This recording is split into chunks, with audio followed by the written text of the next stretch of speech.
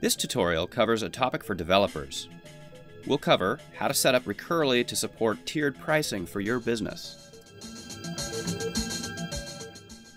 This applies to any number of examples. Units of usage might be bandwidth, number of reports, or in this case, number of users per account. Here are some example tiers you would typically see. And in our example, the customer has 8 users, and so they select the 5 to 9 tier. Let's take a look at how you'd handle that. This is, of course, an example that requires the use of Recurly's API.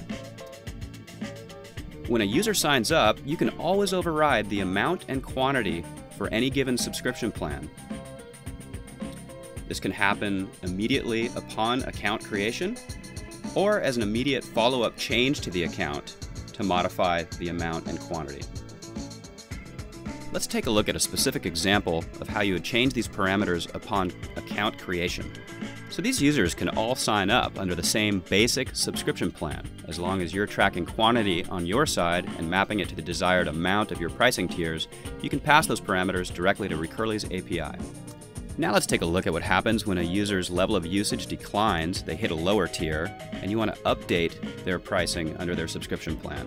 You simply update quantity and the related amount, and you post that change to the subscription for that user's account to Recurly's API. Now let's take a look at how Recurly helps you manage the financial side of upgrades and downgrades. When a customer upgrades and wants to pay you more money, of course you want to make that happen immediately. So we suggest that you specify the time frame now. Whereas if they downgrade, you have the ability to specify that change to occur on the next billing cycle, so you specify time frame renewal. Let's take a look at a specific example of this.